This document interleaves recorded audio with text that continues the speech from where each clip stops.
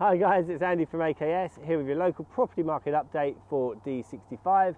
As we do every month, we're looking at the four main key areas of the property market and let you know exactly what's happening in your local area. So the first thing we'll look at is sales agreed, and weirdly it's identical. So we've not got an increase or a decrease, exactly the same number of sales agreed during July compared to July last year.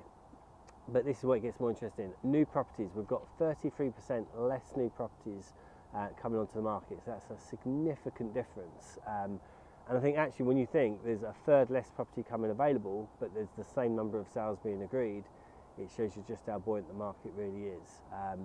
And not surprisingly, if you've got less new properties coming on, but the same number of properties getting sold, it means that we've got significantly less available properties on the market as a whole. So we've got 34% less properties currently on the market, and that is why so many people are achieving such good prices when they're selling, because there's far more buyers than what there are properties.